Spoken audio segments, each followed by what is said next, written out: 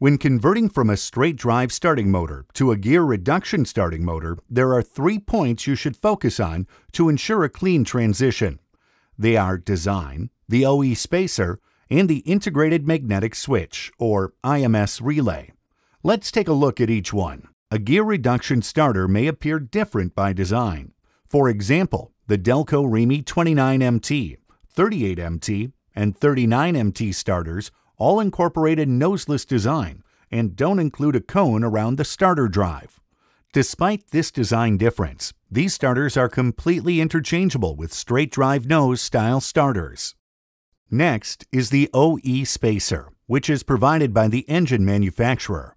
The OE spacer is designed to ensure proper clearance between the starter pinion gear and the engine ring gear.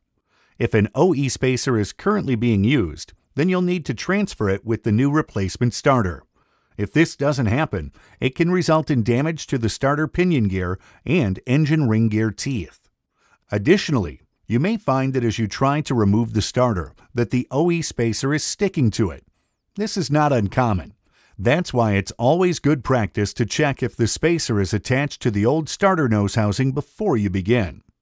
Finally, if you are unsure if the engine requires an OE spacer or if it's damaged or lost, we recommend you contact the engine manufacturer for details. The final point is the integrated magnetic switch, or IMS relay. The IMS reduces voltage drop and controls battery current to ensure the solenoid receives the maximum available voltage in any starting condition. If the replacement gear reduction starter already has an IMS attached to the unit, then you need to leave the IMS on the new starter. You should never remove it or uninstall it. Doing so could result in control circuit problems and will void your warranty. Bear in mind that the unit you are replacing may have an external magnetic switch already mounted on the vehicle's firewall. If that's the case, you have 2 options. 1. Bypass the firewall magnetic switch and connect the ignition wire directly to the starter-supplied IMS. Or 2. Connect the switch wire from the firewall-mounted magnetic switch that goes to the starter motor solenoid switch terminal and reconnect to the starter-mounted IMS.